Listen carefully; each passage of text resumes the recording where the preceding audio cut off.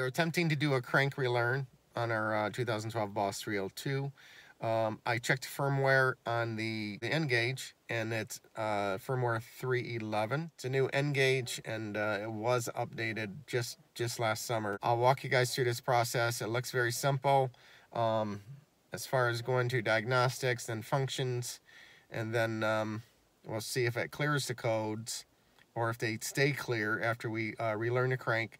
Then we're going to take it out and do some hits and put a load on it and see if our codes come back. So hopefully they don't. Hopefully this cures it. If not, we'll just maybe seek professional advice after this, right? All right, man. Here we go. All right. We should be warmed up. Let's go through this procedure.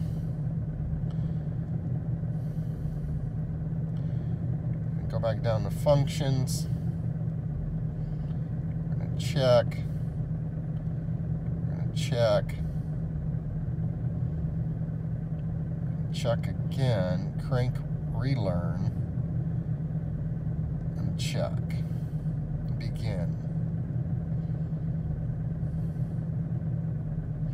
Make sure engine is running. Check.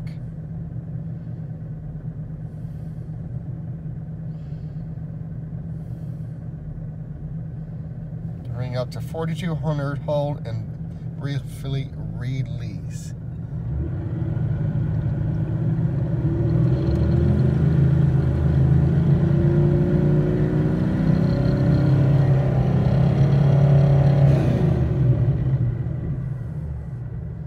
Crank relearn complete. Nice.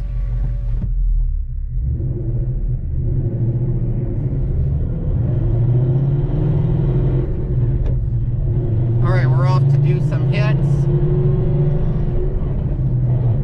We got about 130 miles on the trans now, and after every drive, it's getting quieter. You still got the vibration, but we're getting more to the whining noise, which I didn't hear as much before. Now I'm starting to hear more of a whine, so I think things are starting to work in, which is good. I'm liking it better, which is yay. That's even better. And on top of that, it's you know, I can't wait to thrash this bad boy because it's going to be amazing. The car's fast. I noticed a huge difference in just out of the whole, you know, roll and hitting the gas, and just I'm surprisingly breaks the tires loose like nothing. I will post a video at the end of this video, and it was when I first purchased the car. It had cat deletes on it. It had stock shorty headers, a GLT1 with a tune, a low tune, and 373 gears. And you can see how when I left, I kind of rolled into a slow launch, and then I punched it, and my tires broke loose towards the higher part of the RPM, and that's when I shifted, and the car slightly went sideways. This car is night and day difference. Now that I got the 373 gears back in it, they feel like a 411 gear. That's crazy.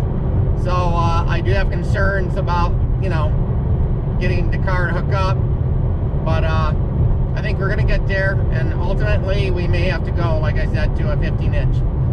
One of the things I do want to mention, though, I'm getting on a tight budget. Why? Because we got a building going up, and I think we're settling in on either a 30 by 56 or 30 by 60.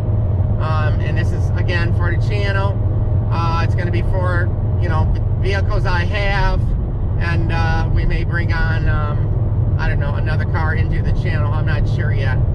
But, yeah, I'm super excited about that. Now, finally getting a shop that I've wanted for years, and you know, just some garage space.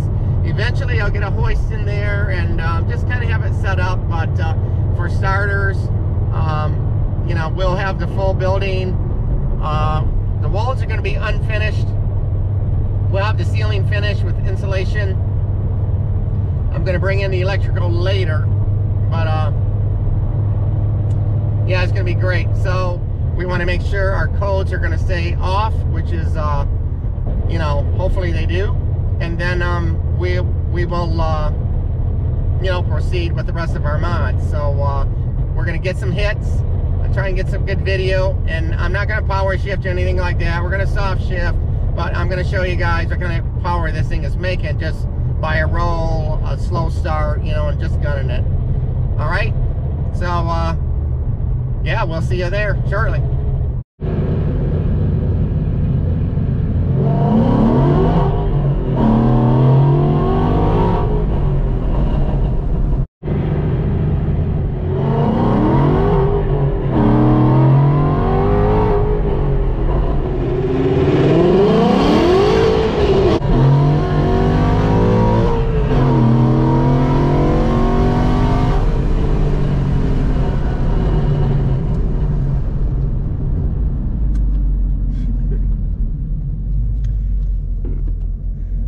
Thanks, guys. Thanks for watching again. Take care.